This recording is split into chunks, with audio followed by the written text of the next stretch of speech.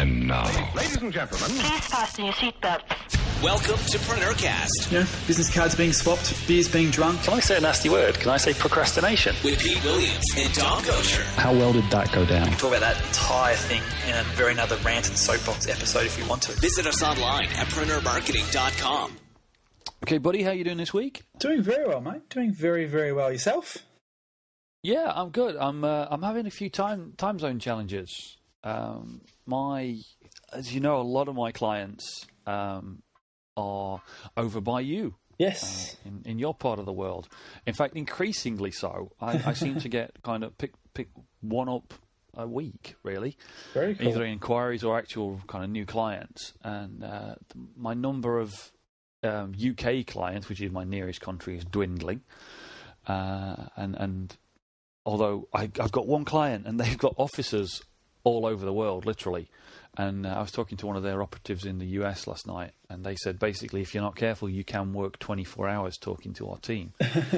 And that has happened in this last week. Oh, God. I literally went on a 24-hour stint. They have a major launch coming up, and their launch team is all over the world. And, yeah, I just spent pretty much 24 hours. I had a day without sleep. That is insane, my friend. That is insane. Yeah, it's insane and it's unhealthy. Folks, if you're listening out there, however important it seems that you have to stay up and stay awake, it isn't. Sleep is far more important because it will catch you up. Absolutely. And it's hit me hard. But you know, it's the price of being a popular person and being good at what you do. You know, and I could say I blame you. Because you know, in your excellent presentation at the Going Pro conference for Edge, you stood up and you talked about your totally mind-bendingly high-speed video production technique using the mind maps, which got you, and that and the whole of your presentation, which is awesome, got you a standing ovation. And then you very kindly mentioned to a few choice people that I was a key part of that video production. And the phone hasn't stopped ringing. Oh, well, mate, good work. It's what it's all about. You deliver good work and word spreads. Yeah, it seems to be the truth. The truth. So how about you? What's been happening with you this week? I bought a new bike. That's the biggest excitement in my week this week. So a push bike. Yeah, push bike for the Ironman triathlon. So I've got training on that starting very shortly. So picked up a new bike, and that's pretty much the excitement that was this week. So haven't had a chance to get out on it and actually hit the road with it yet, which is a little annoying. So it's sitting in the office just outside my window. So I sort of sit there and look at it all day. So hopefully on Saturday I'll be able to get out and hit the pavement for a few hours with a podcast or two in the headphones and go for that. So that should be fun.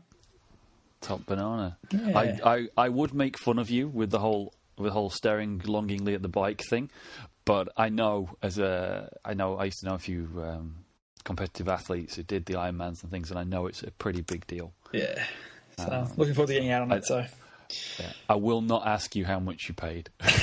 Too much. Actually, I got a pretty good deal because I have helped the bike store with some marketing and bits and pieces, but still a lot for a bicycle. Yeah, especially a bicycle I'm only really planning on using for 6 months. I think we'll change the subject. Yeah. Let's bring it down to earth with a crash. How's the book going?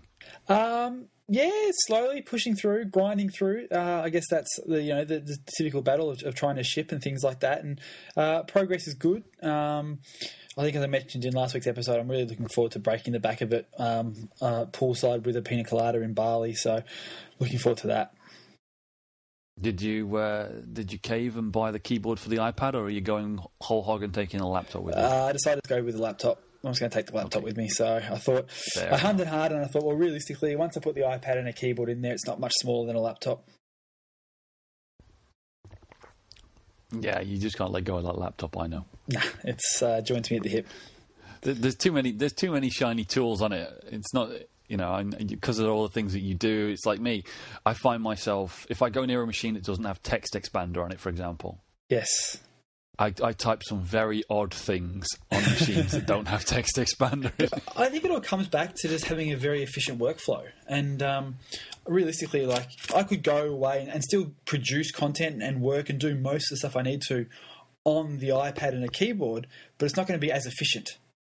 And then it's that question mark. If I'm going to be actually, doing some work for a couple of hours every day over a 10-day period, I want to be efficient, because I think there's that routine element of it as well. And I think, when you listen to people who are, serial authors or creatives as such, I can't remember who this quote is from, but a quote that I just love is that, I always just wait for inspiration to strike before I write.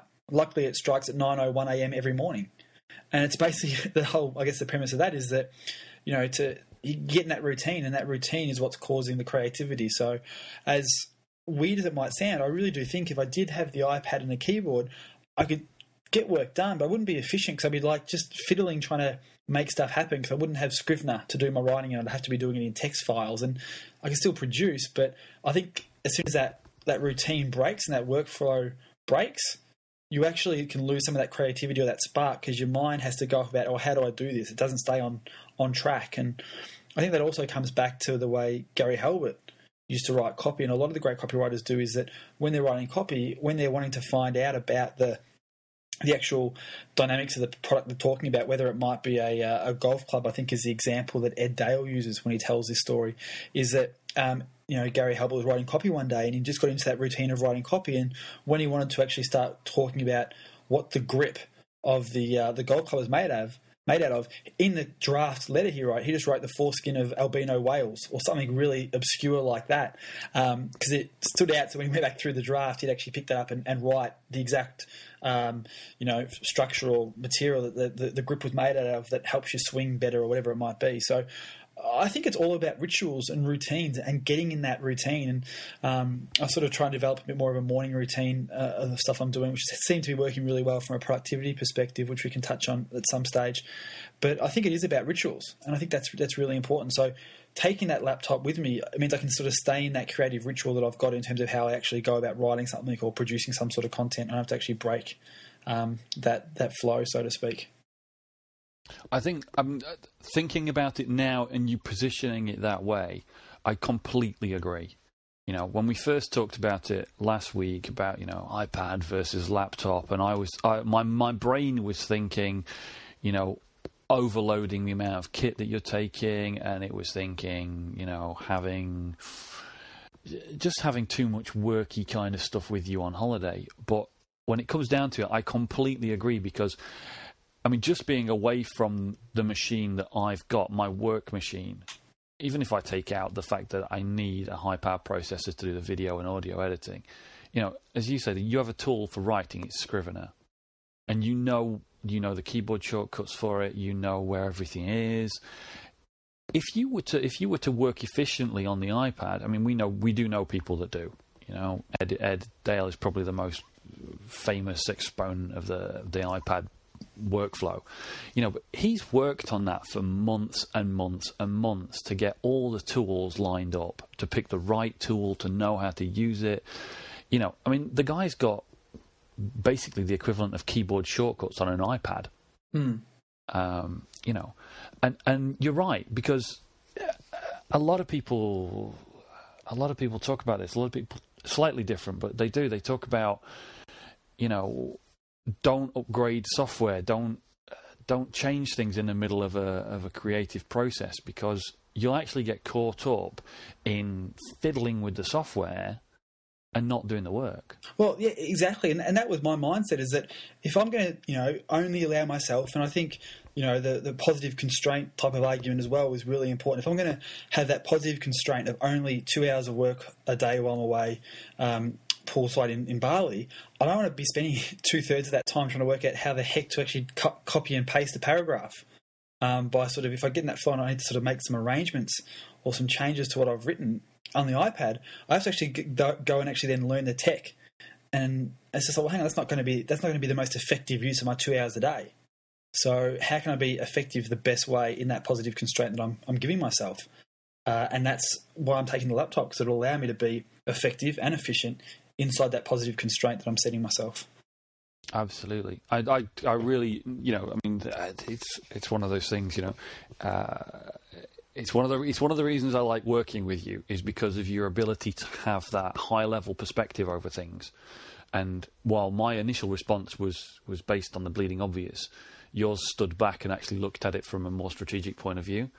And as usual, I kind of go, yeah, good point. Yeah. Fair enough. Yeah.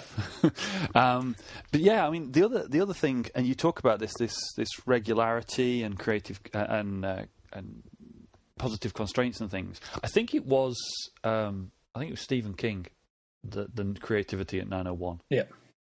He's the certainly his book, which escapes me. So I will say, foreskin of the albino whale, and then insert a note in the show notes about the. It's about on writing. Is that what you're referring to? On writing. Thank you. I didn't want to break my creative flow by going and researching that. So I'll just rudely interrupt you. But no, good. Thank you. On writing. It's good because otherwise I'd laugh for about half an hour about that. Yeah. I managed not to laugh when you said it the first time. Bless Gary Halbert, makes me laugh all the time.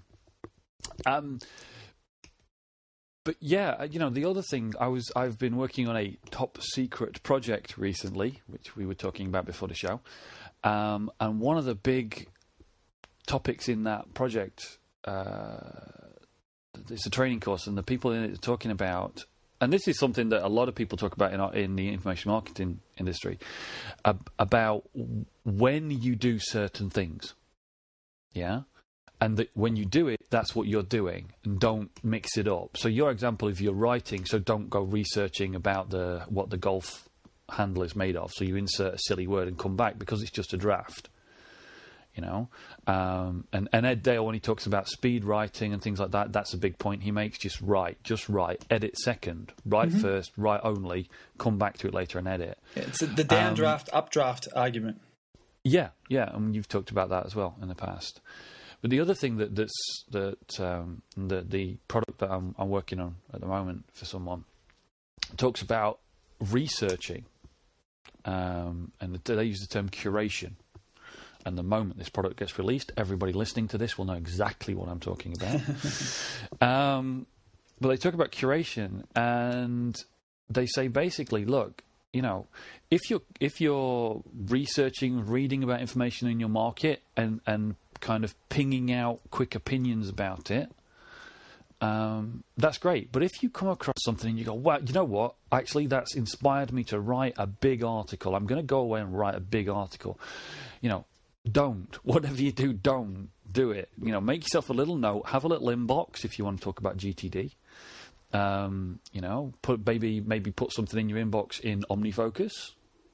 If it was you or I who use OmniFocus all day long, put a note somewhere to say, look, big article on this, anything you can think of, but then get back to that main task. And that's one of the things I think, it's a slight detour from what we were talking about, but I think that's one of those things that if you've got a lot of things to do, one, having a constraint and saying I'm only going to do it, or I'm going to do it at this time every day, whether it is creative or whether it's mundane, I think is a good thing. And the other thing is, one, stick to it, but two, and this is the thing that made the difference to me, have a system or a place that you can put the things that occur to you while you're doing that thing, but you haven't got, but they're not relevant right now. So in your case, if you're writing creatively while you're in Bali and you think, oh, crikey, yeah, I need to change the logo on my shipping invoices for the headset company. Instead of stopping your creative writing and, winging off an email to your staff or whatever, if you just have a little pad on the side that says, logo, header, whatever, or you fire up OmniFocus because you've got your laptop. Option spacebar, baby. Option spacebar. There you go. Option spacebar. That's going out and going in an intro somewhere, definitely. Yeah. But it's just keeping that momentum within that space, and that's it. I mean, this is what bringing us back on topic. It's all about keeping the momentum, having a place where you start the momentum, blocking out the time with the positive constraints, and then keeping it. And that's something that I definitely struggled with in the past. I think momentum is also important from a high level perspective. Is not only a momentum in the moment of creation, the moment of riding or whatever it might be. But also I think momentum on a weekly, monthly basis is, if you can make the commitment every day to ride at 9 a.m. or whatever it might be, or have a morning ritual when you get up every morning, the first hour of my day is going to incorporate these X amount of things, or whatever it might be. The more you do that on a daily basis as well, that will build that momentum as well. So I think momentum is a huge force that's not really harnessed as much as it should be by entrepreneurs. I think they don't sort of have that structured momentum, or they don't feel like they want to, or any creative really doesn't want to structure momentum, because I think that sort of goes against the whole creative vibe. But all the people who are seen as creative, that's not how it works. Yeah, I mean, Ed Dale's a big person to talk about that. The big names. He likes to talk about the big names, and people like Stephen King. Stephen King's book On Writing really does lay that one out quite clearly. There's a good story behind it, as you would hope so with Stephen King. But the truth of the matter is, the guy does, he has a desk in a place that never moves. He has the same things on the desk, and at the same time every day up he gets, and in he goes. The psychologists say that it takes 30 days to properly form a habit. 30 consecutive whatevers or whatever. You can do it in less, but to really make it solid. And I think that's it. Once you've done it, you've done it. And I think one of the things that people struggle with, and this is something that when I was younger, I have a little story about this. When I was younger, the idea of something taking a long period of time and doing the same thing every day used to be crazy to me. And these things always are when you're younger. As a child, you think, oh crikey, when I'm 18, that's a long way away. And now I'm a long way away from 18 on the other side, and it's depressing. And the example of kind of doing a little thing every day, or setting something in motion and then kind of just checking on it, is one of those things. A lot of people talk about it. Just allocating half an hour a day, half an hour or an hour can just mass up the most phenomenal amount of content or progress on a project, as long as you do that, create the positive constraint thing, and it's like, this is what I'm doing, and I've got to try and get it done in this time. Focusing your mind on that task for that period of time, and then doing it consistently. It's habit forming if you do it consistently, and two, the amount you can get done is phenomenal. I think. I couldn't agree more. Absolutely couldn't agree more. And the thing that I think is a great way to, if you want to get a bit granular, implement that and make it stick and make it actually be a lever for the rest of your business and your life and your day, your week, whatever it might be, is do that thing first thing in the morning.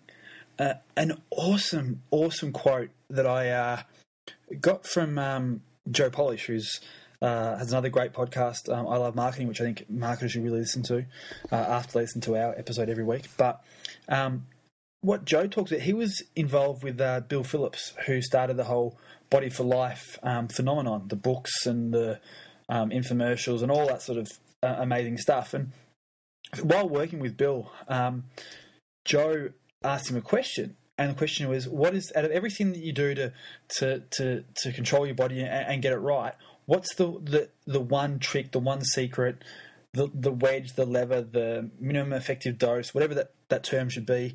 And Bill's reply was, start off with the perfect breakfast. And the reason for that was because you are less likely to cheat, you are less likely to get off track, and you're more likely to have that whole commitment and consistency influence factor work. Because if you start off with a perfect breakfast, at lunchtime you're going to go, well, I had a good breakfast, I'm not going to cheat, I might as well keep it going. Whereas if you have a lousy breakfast and go, look, I'll eat well at lunch and have a good dinner, by lunch you go, I had a shit breakfast, don't worry about it. So I've always been one, even before I even heard Joe mention that, to actually make sure that my morning starts strong. With whatever, and to why I've always been a morning person. I've never been a night person. I go against most, internet people and business people to a certain extent as well. As I'd rather go to bed at 10 o'clock and get up at 4:30 or 5, and start the day well, because I think that actually, if I commit to that morning action or whatever it might be, I'll be consistent with that throughout the day, which makes the rest of my day more efficient. And I've only really actually forced myself and disciplined myself for that very first thing, that very first hour in the morning or hour and a half in the morning. But then just through self-influence, I'm then going to be consistent with that and actually have a better performing day without even needing to be as focused and disciplined for the rest of the day. I have to agree with you on that. I mean, the challenge I have is that my other half is a night owl, and we can miss each other. We can kind of not spend a lot of time with each other during any given week if I'm working on things, because my preference is to get up and get on with it. The other thing, I mean, slightly to one side, but connected to what you've just talked about. Years ago, when I first kind of got interested in the whole GTD and productivity stuff, one of the big names was Leo Babauta, I think. Leo Babauta, a guy who wrote the blog Zen Habits. Yes. And one of the first things I ever read of his was an article that said, start with the big rocks. If you've got to do something, find the biggest, hardest, nastiest problem that you've got to deal with, and beat that one first. If you're going to, if you've got a list of things to do in a day, do the hardest one first thing in the morning. Get it out of the way. It's kind of like what you were talking about. It's a sense of achievement for the day. Get on with it, get it done, get it out of the way, and then everything else is easy. Oh, absolutely. And that works. That works. But yeah, the whole kind of start the day well. Yeah, if I start the day badly, I mean, I go to the point sometimes of literally not speaking to anybody. I'll communicate with the cats as I feed them, because that's the downside of getting up early. It's my other half said, "Well, you got up first. You feed the cats." I'll communicate with the cats, and then I'll shut the office door, and that's it. No Skypes, no emails, no negative influence whatsoever, no chance of negative influence. Just get on with what I've got to get on with and start. That's one of my start the day positively kind of ways. So do you have a ritual that you do every morning? Like a sequence of stuff that you do consistently every morning or not? No, and that's why I'm still not the Zen master of this stuff that you are, because I bet you do. So I'm going to scribble notes furtively as you tell us what it is. Oh, okay. I guess it all is. Yeah. Okay.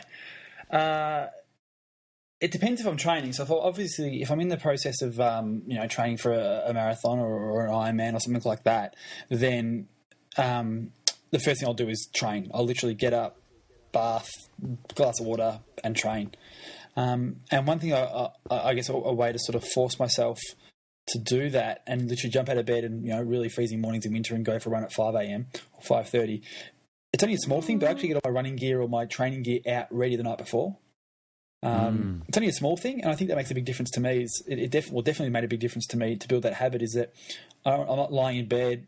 My alarm doesn't go off. I don't lie in bed going, okay, now where are my running shorts at? Which drawer are they in? Are they in the wash? Are they on the clothesline? Where are they? And that just, the longer you stay in bed, the less chance you're getting out. So that's one little trick, is I have it all laid out the night before, so it's almost made that commitment and consistency. Again, I've committed to put the running gear out, and the shoes are out, the socks are out, everything's ready to go. My heart rate monitor, my GPS, whatever it might be, is sitting next to my shoes. So I'm just good to get them on and go without any excuse. So that's sort of, I guess, how the day starts if I'm actually got a training session that's been given to me by my coach. And then in terms of, I guess, a ritual, so to speak, from a business perspective, it's changed and adapted over the years. I actually wrote about my original process in my first book. Where is it? So I'm going to find it here. I'll read out what it was 7 years ago. Where is it? Sorry, I'm just flipping through. Well, while you're flipping, is that the book that you're giving away the audio of? It is indeed. Thank you for And how might people get hold of that audio, Pete? If people want to head over to petewilliams.com.au or preneurmarketing.com, they'll have options there to join the newsletter list. And as part of that, the very first thing you get is a a downloaded audio version. I got the rights back to this book from John Wiley and Sons, the publishers who I did this book with years ago. Part of the deal was for me to get the rights back after a certain time period, which I have now. So I thought I'd just get the audio book created and give it away because the book had done everything it needed to do for me. But what I spoke about in that book was what I referred to as a daily success planner. And it was simply just I'd do this the night before, and it would be my 4 current goals, my 4 top things I'm working towards, and have that listed down. And then what will I do each day to get me closer to each goal? So, funnily enough, I guess you'd almost say this is a bit of GTD before David Allen's book came out. Never thought about that. That's kind of cool. So it was literally just 4 things, and the question was, what will I do tomorrow to get me closer to each goal? And it's just, what's the action I'm going to take the following day to reach each of the goals above? I have a tomorrow's friend contact and tomorrow's business contact. So every day I try and stay in touch with a friend via email or a phone call. So I'll make a note of who I want to talk to tomorrow and try and make contact with, just to sort of keep in contact with friends and not lose them. Business contact was a business person I was going to try and touch base with and network with. And then I had a bit of a daily checklist, which was run a minimum of 5 kilometres today, because back then all I was doing was running. Eat 2 pieces of fruit, repeat my affirmations, do daily sit-ups, do daily push-ups, and then complete the daily success planner for tomorrow. So that was sort of a tool that I used myself to sort of, I guess, have that ritual. And that ritual sort of adapted over time and things like that. And my checklist now, if I go through it, is it's about an hour and 10 minutes. I sort of try and do almost immediately in the morning. Is inbox 0. So I've got a 15-minute note next to that. It takes me about 15 minutes generally most days to get to inbox 0. It doesn't mean I actually action everything. I don't actually reply to every email or do what needs to be done. It's at least allocating those emails to my OmniFocus inbox, or replying to emails if I can do it quickly, or forwarding it onto a PA or a VA or a staff member. So that's sort of the first thing I do. A lot of people say, don't check your emails first thing in the morning.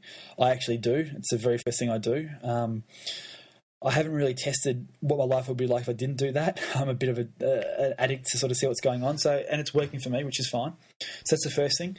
Then it's OmniFocus GDT plan. So I'll then actually go into my plan and just sort of get a bit of a mental note of what has to happen today, and quickly run through my OmniFocus inbox and try and clean that out and allocate those actions to the various projects and stuff like that, and just have that sort of plan organised. Solid breakfast. I note that for myself, because sometimes I don't always eat as much food as I should, particularly coming closer to the Ironman. I have to really work on my nutrition to make sure I actually consume a lot more calories than I normally do, and make sure they're the right calories. Vitamins, water, just 2 other quick ticks. Lumosity is something that I've been playing with for the last little while, which is a really cool online tool. So LUMOSITY, Lumosity. And it's just a brain training thing. It's about $20 a month, maybe even less, actually, probably a lot less than that. What it does is that it's simply a tool that you can go and you play games. But they're all sort of cognitive mind games. So to help you with your spatial awareness, your attention, your number thinking, your memory, all that sort of stuff. And you actually can go through, you can join like little programs. So I'm still at the coming to the end of the basic training, and it sort of gives you about 5 different games every morning. It takes about 10 to 15 minutes all up to do that. So I'm just going through that basic training, then I'll pick the intermediate, then advanced and stuff like that. So just a way to sort of turn my brain on, so to speak, help with the memory and all that sort of stuff, which is really cool. Then the next thing I've got is send out cards. So send out cards is a tool that I use to send out postcards and greeting cards through the internet, and then the cards are physically stamped and posted with real world stamps and the fonts in my handwriting. Really cool service. Send out cards is that. So I'll send a send out card to someone every day. So hopefully from someone the day before I've spoken to someone or met with someone who I want to send a card to. To give you an example, yesterday a friend of mine got a promotion at his job. So today's card was to say congratulations to him. Today I got a phone call from one of my best friends who is looking at going to a new business venture. So probably tomorrow's card will most likely be a card to him saying, congratulations, good luck. If I can help, let me know. So it's just a bit of a way to sort of network, and that can either be a business card or a personal card I send out, but make sure I do one every day. The next thing on my list is email or Facebook a friend. So just send a friend a message through Facebook or an email just saying, hey, how you doing? What's going on? Just, make sure I sort of stay in contact. Forum post replies. So people who have seen my going pro presentation. I did it at Dale's event, which you can get at, I think it's ed-education.com. I think basically education.com. You can buy it on there, but talks about my forum posting process. So I do about 10 minutes of that. Then I've got about 10 minutes of writing out swipe file copy, just to sort of ensure that I'm sort of, continually thinking of good ways to communicate and sell and write and all that sort of stuff. Is literally just going and just spent 10 minutes just, rewriting a good swipe piece, whether it's headlines or a Gary Halbert letter and stuff like that. I'll go through that. And then the final thing on my checklist here is change 2 passwords. So I'll just duck into my one password and just change a couple of passwords to make sure that's sort of up and updated. And that last one I do cheat on quite a bit. So I should be trying to change 2 passwords a day just to make sure I'm secure and all that sort of stuff, but I don't do it as much as I should. But that's fundamentally my first hour on the laptop of starting my day, and that sort of gets through health and fitness is in there, work and business is in there, family and friends in there, and mind and spirits in there a little bit as well through a few different things. So this is my sort of quick morning ritual. That's my first hour of the day. That was me just catching my breath for you. Okay. And look, to be honest, this is what I work towards, and I think I'm pretty close to being there most days. There'll be days when I will not change a password, and there's days when I definitely won't do forum posting every single day. But it's just that, it's a continual work in progress to make sure I'm as close to that as possible, and I'm doing pretty good. So it's all about momentum. Yeah. How long? I mean, what? So your book was 7 years ago. Yeah. And then you had your process, which is, it's a good process, and it is one that a lot of people have talked about. How on earth are you going to get anything done? I think the best way I heard it put: how on earth are you going to get anything done today if you don't know what you're going to do? That's awesome. So the first thing. Yeah.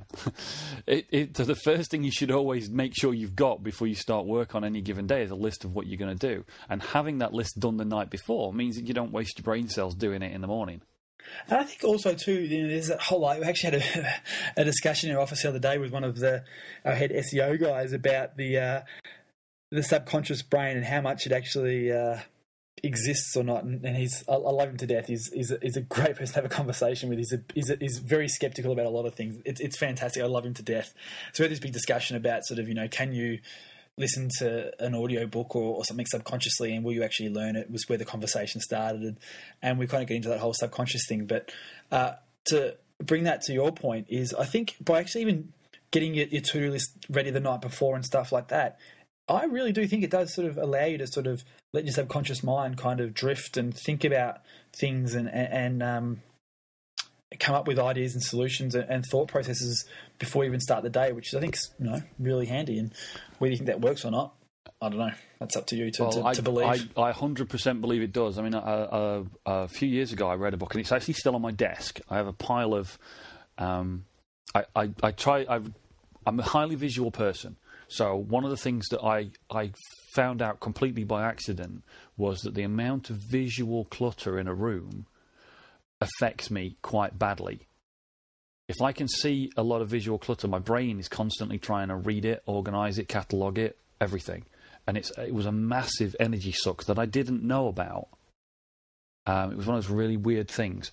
And now what I do is I'm not quite the purchaser of inspirational photos and posters. the one with the rowers on the morning lake and teamwork. And all that crap. Or even the funny ones I don't bother with. But I do have kind of my reading list is a pile of books on a shelf. Pick one up as you walk past. When you finish one, pick the next one up, that kind of thing. But also I have a couple of they're kind of like visual reminders. They're just the books that I am really inspired by, and they're at the back of my desk in a pile. So the spines are there, visible. My brain doesn't have to even rotate the words to read them. And one of those books is a book called Hare, Brain, Tortoise, Mind. Hare, Brain, Tortoise, Mind.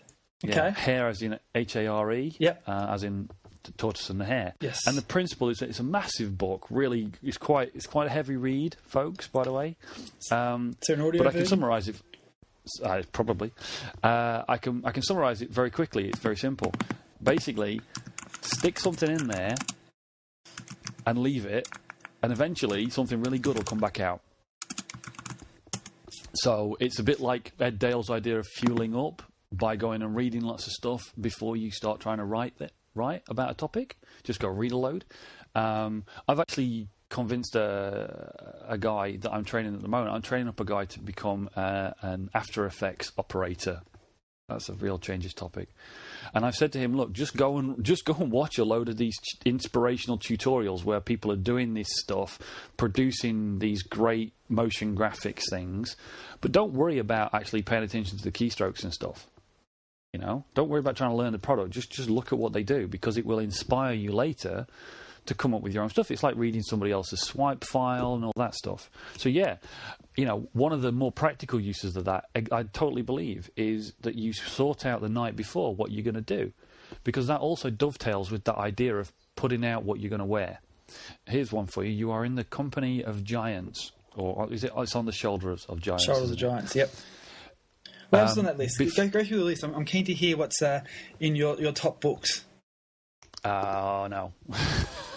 Not today, because we're nearly up for time. We'll do top books in another one. Okay. But I'll let you know that the 4-hour work week is in there. Nice. But not for the same reasons as a lot of other people have it. Okay. And Tony Bazan's mind map book. Yes. Awesome. And all 3 of David Allen's GTD books. But we'll talk about that another time. On the Shoulders of Giants, I originally heard of Get Yourself Ready for Tomorrow. The first person I heard of that did that was Einstein. Very cool. And he said, I always choose what I'm going to wear tomorrow, the night before, and I lay it out, because my day should be focused on thinking and producing work, not deciding what shirt to wear. Nice. So at the end of the day, he decides, you know, the first thing he's going to do tomorrow. In this case, it was the clothes he was going to wear. I think it was a bit of a soundbite rather than the practicality, because I imagine that he also wrote a list of which equations he wanted to solve, and you know which physical phenomenon he wanted to prove or disprove. And he had a little note by the side of his bed, you know, prove quantum theory tomorrow morning. And so on. Oh, the physicists are slapping their foreheads. But yeah, and that inspired me. It really did. Even before I'd even heard of GTD and all these other things. And that made a difference to me. So, you know, putting out what I was going to wear. It's a trivial thing, especially for me, who really doesn't care what they look like, unlike you, who is a well-dressed man. But it made a difference. And so does deciding what you're going to do. And again, not very recently was somebody said, and I wish I could remember who it was, I'm going to probably just attribute Ed Dale if I can't think of anybody better. How can you work effectively during a day if you don't know what you're going to do? Yeah. You know, absolutely. So 7 years ago you were already clued into this, and now you've evolved this process. But like, don't put that all on me. Like I'm that sort of uber nerdy geek, and I was going to business seminars and events when I was 17. So, as much as I'd love to say that I dreamt that whole sort of process up in my own mind, I'm sure I have no doubt that came off the back of devouring a lot of other people's content when I was young. Yeah, but I'm going to make an important point, and this is my smoke blowing for the week. But it's not just at you, okay? And I've said this to quite a few people. All right. You don't have to be the guy that came up with the idea. All right? That's not what makes you good at what you do. That's not what makes you a clever person. Okay, yes, there are some geniuses out there that come up with these systems. You know, David Allen and his team have honed the GTD thing and whatever. Okay? What makes you the smart guy is looking at the system, working out that it'll fit into what you do, or working out how it fits into what you do, and then effing well doing it. That's it. That is a ticket. Yeah. It is the taking the actual ride, doing the actual effort, making it work. Because, you know, and internet marketing, I'm going to say this, and this is going to get me flamed somewhere. Internet marketing is full of some of the most average people from an intelligent point of view that I've ever met. I don't, and this is, I'm generalizing wildly, and I do not mean anyone any insults, but what I mean is, internet marketing is not full of the geniuses of this world. Yes, there are some true luminaries. I've sat and had my mind truly melted by people like Robert Somerville. Oh, mate, seriously, whoa. Yeah. The Forbes Rich List is exactly the same. Yeah. Exactly. I mean, it's just a bit more famous. You know, there are some luminaries on there. There are some pretty sharp guys. But the rank and file of and get me on this, the rank and file of the incredibly successful people on those lists, whether they're the internet marketing successful people or whether they're the Forbes Rich List, they don't have to be, you know, PhD grade genius, whatever people. They are the people that got off their backsides and did it. They found a system that worked. They didn't maybe even come up with that system. They just found one that worked and did it. Oh, you know, I couldn't agree with you more. Like, and like, you know, as much as I'm sure Frank wouldn't mind me saying this, and he said it himself many times. He installed dog fences. Yeah. And now he's one of the best marketers in the world because he tested more than everybody else. He emailed more than anybody else. He studied as hard, if not harder, than anybody else. And he sat his butt in the chair and actually did work for a few solid hours a day and then surfed for the rest of it. But in those solid hours of work, he actually did what was needed. Focus on the right stuff. Yeah. And shipped. Ship it. Seth Godin, there you go. Bless that man. He is a genius, but everybody can learn from him and the simple stuff. I think the important thing to say here, though, to really clarify what I'm trying to say, because I get a lot of this, being in video production. Video production is seen as like the holy grail and the let me get the right word, anathema. Is that the right word? Don't know. Basically, the scariest thing on the face of the planet. Okay. Yeah. It's like this evil object. Everybody knows that it's one of the most powerful things you can do in marketing. Video is everybody. This year is the year of video. There's Video Boss 2 coming out, and again, because he's going to make even more money. Don't get me wrong, it's a great product. Great course, by the way. Great course, by the way. Can't fault him. But you know, people are looking at that, and then they know it's valuable. They know it's important. But then they go, but it's so difficult. It's so expensive. It's so complicated. It's so this, so that, so whatever. And the great thing about that presentation you did at Ed's Going Pro was you just absolutely wiped the floor with that opinion by applying. And it didn't matter whether it was video production, whether it was website creation, didn't matter what it was, because you showed people how to think about this stuff, which is, you know, do the stuff that you need to do. Yeah, you generate a mind map and you pull the pin out and throw it over the wall. I catch it and I do what I do. You found me, I do it for you. I do that for you. Yeah, what matters to you is the business and the content. That's what you do. Yeah, you don't have to be a video genius, but I'll let you into secret, folks. He's very good at this stuff. You know, and it's the same with internet marketing and whatever else. You know, you don't have to be able to do all those things that are on your list of things to do today. Yeah? Go find somebody else that can do them. Just make sure they get done. That's your role. Exactly. Yeah? Absolutely. All right. We are so way over time on this. So on that hopefully inspirational notes, folks, which is roughly summarised as anyone can do this stuff, get out there and do it. We'll sign off for this week. Catch you next week. Yeah, Pete, catch you in Bali, I believe. Yeah, next. Oh, we can. I think next week in Bali. I have no idea. It's in my calendar. I'll check it the night before I have to hop on a plane. Awesome. Well, wherever you are, mate, catch you then. See ya. You've been enjoying another fine episode of PreneurCast with Pete Williams and Dom Goucher. Make sure to hang out with the boys online at www.preneurmarketing.com or drop them a line via PreneurCast@preneurgroup.com.